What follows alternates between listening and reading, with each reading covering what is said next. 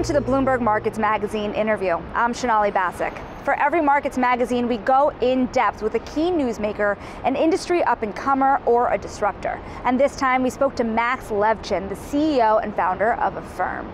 He doesn't think you should be buying a cup of coffee on a revolving credit line and have to pay it off over the next decade. And that could be the elevator pitch for Affirm and other players in the world of buy now, pay later finance. BNPL, as it's often called, promises to be an alternative to high-interest credit cards and a lifetime of debt. And the concept is nothing new. A customer pays for a $1,000 television and pays for it over 4 $250 payments. And at Affirm, it acts like a 0% loan. But if a customer pays late, then many of Affirm's rivals will charge late fees.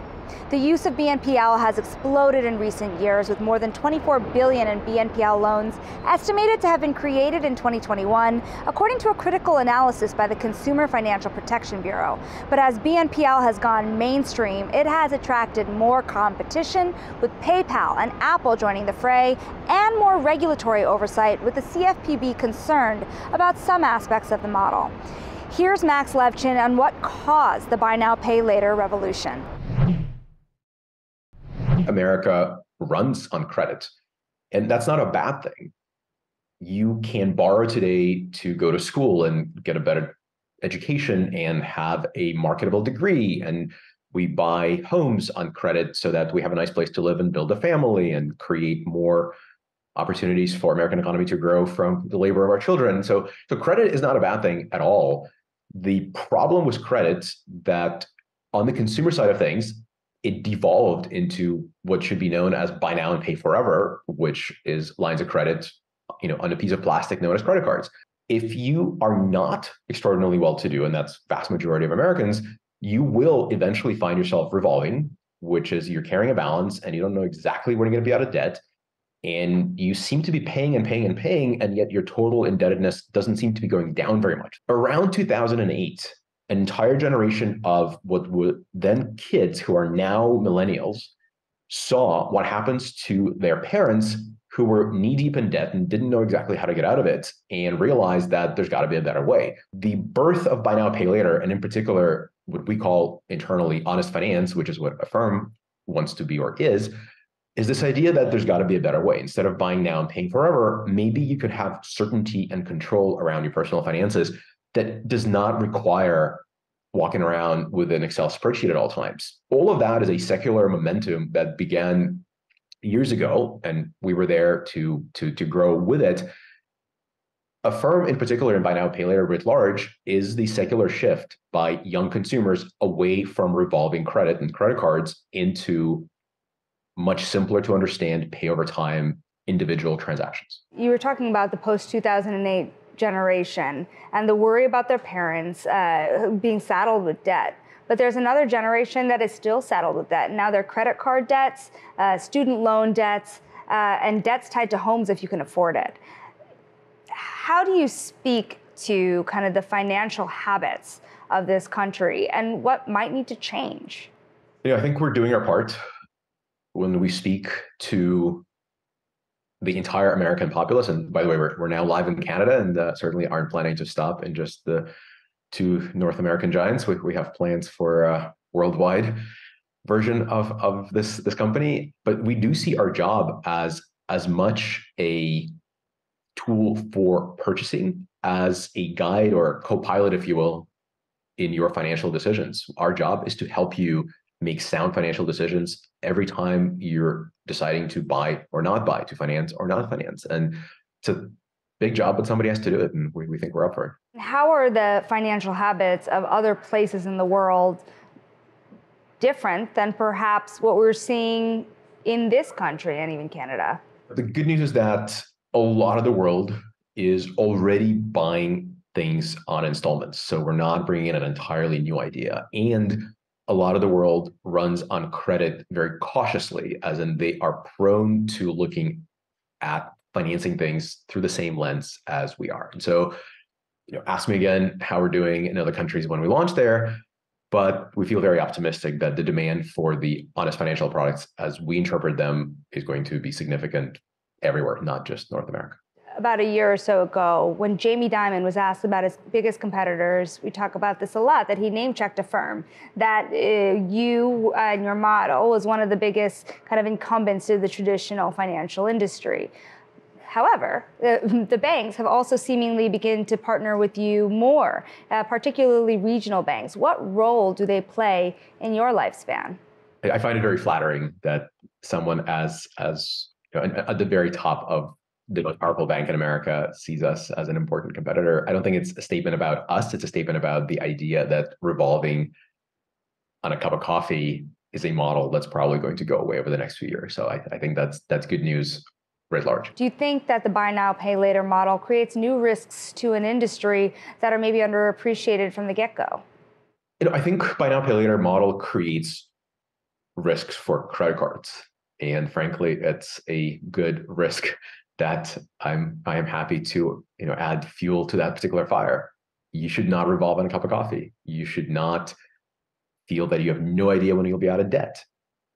Buy now, pay later, and Affirm in particular, are the predictable outcomes product that is an alternative to the completely unpredictable version that is offered to you by traditional credit card issuers. Max, you're kind of leading this hard charge, it seems, to kill the credit card.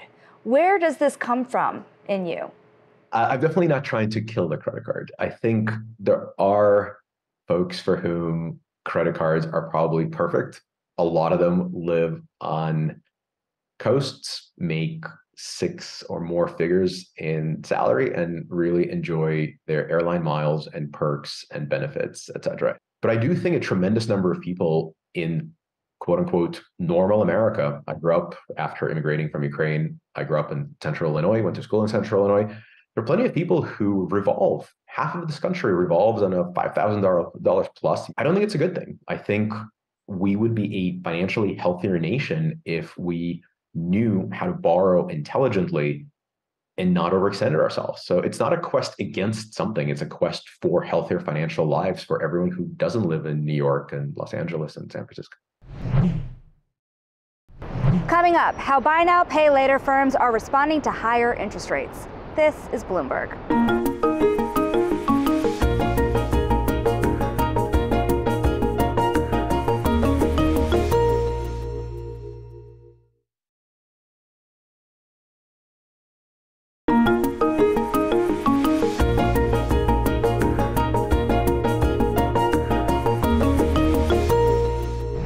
Welcome back to the Bloomberg Markets Magazine interview. I'm Shonali Basak. BNPL has been rising in popularity, but so has credit card debt. Take a listen to just how much Americans have loaded up on borrowing. Households in the U.S. have racked up more than $17 trillion worth of debt through the third quarter of 2023. While the lion's share of that is mortgages, what can't be ignored is the stunning rise of credit card debts past $1 trillion. It's an emotional level for an industry that's quickly growing. And with more credit card debt, there are also more delinquencies. Still, by comparison to credit cards, the buy now, pay later market is small. Globally, it's estimated to be over $300 billion for 2023, according to consulting firm Global Data. It's growing at such a significant rate that it could hit more than $565 billion in 2026. Global Data's report warned of the risks to such growth, saying that if a borrower defaults, it could add more to their total debt load.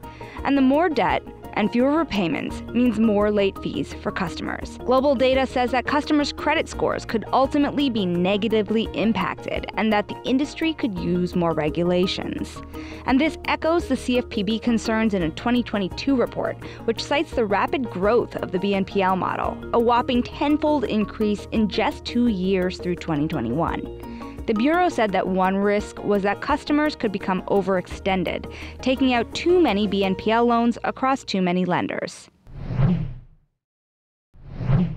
Now, the debts have piled up just as the Federal Reserve has raised interest rates at the fastest pace since the days of Paul Volcker, leaving Americans vulnerable to more expensive debts. And the move also caught some businesses off guard, most notably with the regional bank collapse of SVB. And with such an interest rate sensitive business, I asked Max how Affirm is responding to a higher for longer environment. As the Fed hiked the rates at the unprecedented pace all through last year, we had to adapt and move with it. Obviously, we are not a bank. We're not a depository. Therefore, we don't just have capital sitting around for lending purposes. We have to go borrow or sell our loans to buyers as the price of money went up. So we had to figure out how to finance our business, our loans appropriately. The good news is that we're able to maintain our margins, and this notion of higher for longer doesn't scare me one bit. You're seeing the number of charge-offs start to rise at a lot of banks, and even with higher interest rates, credit card debt in the United States has surpassed $1 trillion, a really landmark moment.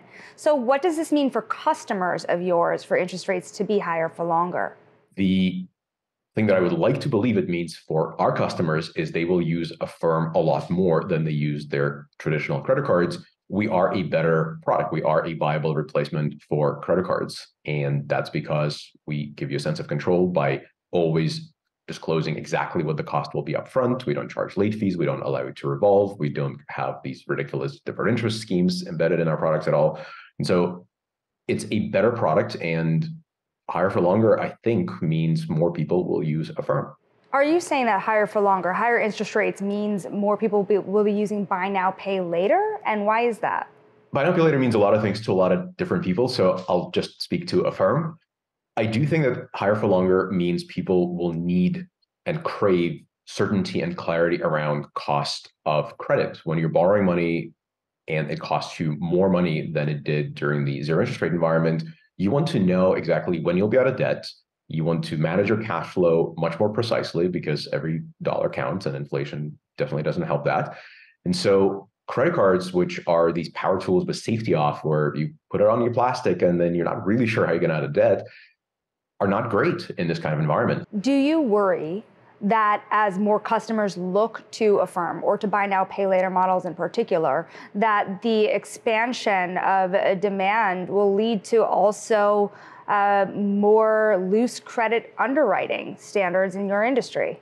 Again, it's very hard to speak for the rest of the industry, but I think we made our name and our results over certainly over the last year and the last decade of operating in having the best and the most thoughtful underwriting controls. As you saw delinquencies rise over the last several quarters for a bunch of credit issuers, we kept ours essentially flat to down. You need a near perfect credit score to get a credit card or to get an auto loan or a home equity line of credit in this country. With that kind of tightening of credit standards across many of the traditional lenders, do you think that that's fueled alternative types of lending, particularly what you do at Affirm and buy now, pay later? Banks sell these fairly archaic tools that are one size fits all. You get a card, you use it for everything. You don't really know when you're going to get out of debt. And on the risk management side, the bank commits to a multi-year relationship where maybe something changes for you. Affirm is a much better model because we underwrite every single transaction separately. As we look at the item you're trying to buy, at the personal financial circumstances of the person borrowing, we can tell you, hey, this is a good idea. Or we can say, you know what? This is more than we think you can afford. These are the nicest messages sometimes to offer to consumers, but they're far healthier financially. Max, what's the future of FICO?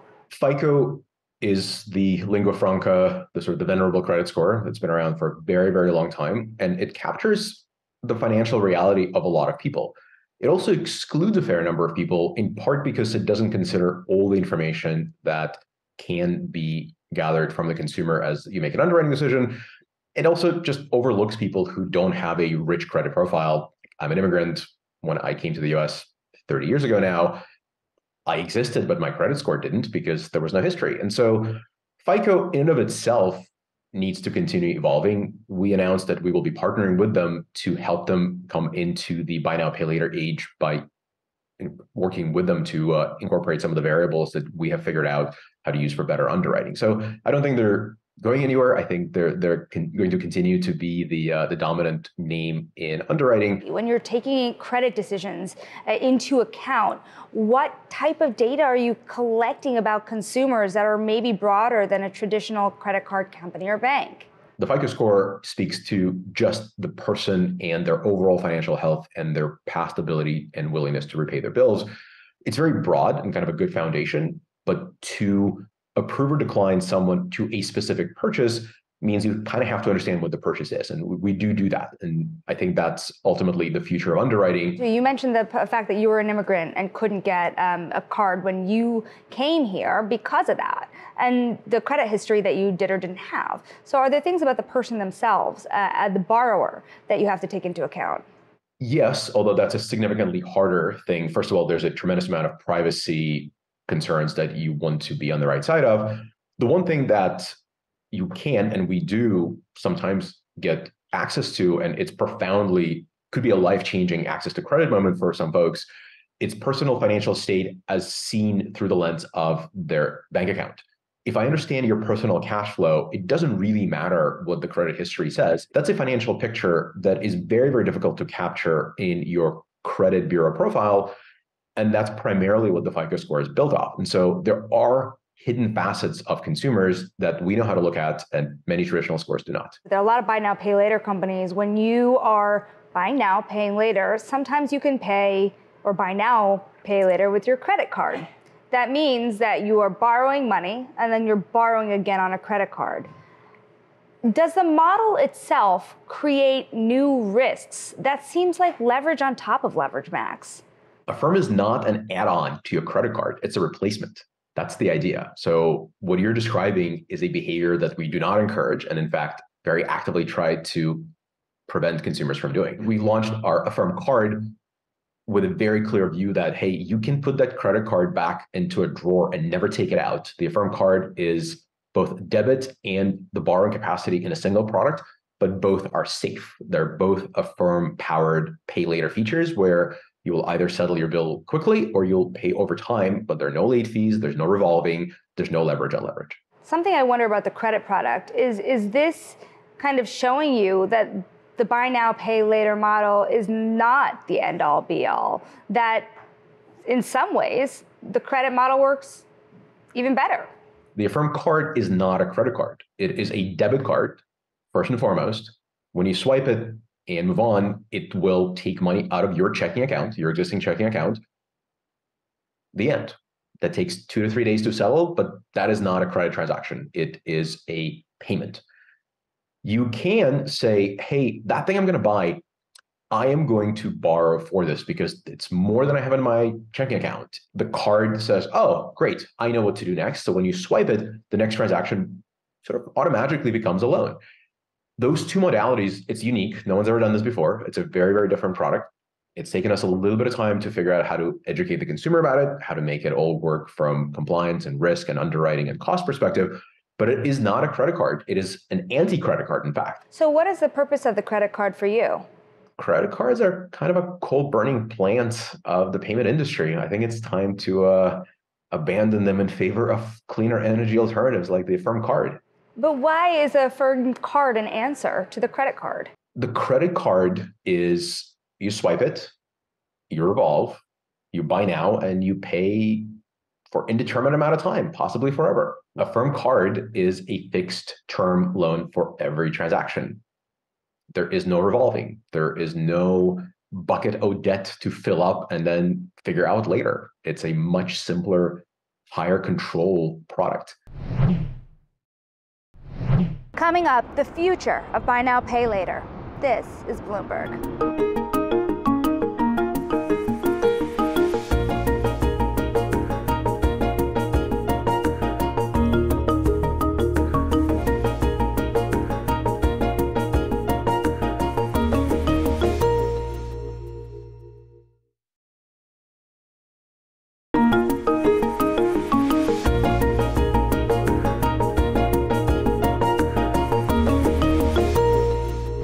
Welcome back to the Bloomberg Markets Magazine interview. I'm Sonali Basak. The future expansion of buy now, pay later appears bright, but that kind of success also comes with scrutiny from the CFPB working on regulations for the sector. I asked Max how he views potential regulation, and then also what private equity snapping up buy now, pay later loans means, and how Affirm is working with the regional banks to help alleviate duration risk. The collapse of SVB and the turmoil around regional banks showed us that duration risk is just as big of a deal as credit risk. Regional banks watch this with horror and then ask themselves, all right, so who manufactures loans that yield well, are fairly short term, are liquid, and are really well managed in terms of credit? And there's not a long list. Affirm is one such company. And so we've seen tons of interest from regional banks, super regional banks, anyone who's got significant consumer deposits. This is a great place for them to put their money to work, and we will take good care of it in very short-term increments. What's the difference for you between working with a bank, a regional bank, or a private credit firm, which have been increasingly more important as the banks have been shrinking? There are also insurance companies we work with larger banks. We also securitize our loans. And with really big banks, we have multiple warehouse lines where if we feel that we want to hang on to these loans on our own balance sheet, we'll warehouse them. And so in aggregate, it adds up to a very healthy ecosystem of funding, and our cost of capital is something that we report on every quarter. Obviously, these things have some amount of lagging effect, whereas some of these deals we renegotiate to reflect the recent changes in the Federal Reserve action. But ultimately, it is the plurality and the diversity of the funding ecosystem that we have created that has allowed us to maintain our margins and also deliver good yields to our partners. You saw earlier this year, KKR, for example, agreed to buy as much as $44 billion of buy now, pay later loans from PayPal. And could you see yourself doing a deal so large?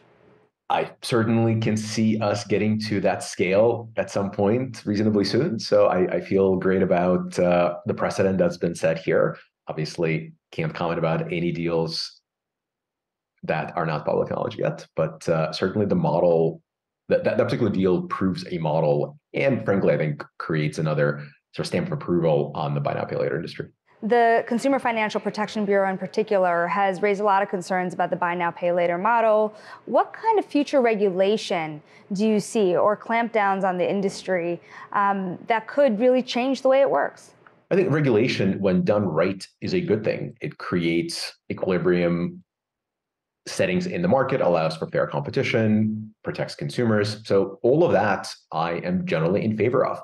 I think buy now, pay later industry, except for Affirm, as is frequently the case, should not be unchecked in its fee schedule setting. But there's plenty of late fee harvesting, as they call it, taking place in buy now, pay later, and a little bit of a spotlight from the regulators wouldn't hurt.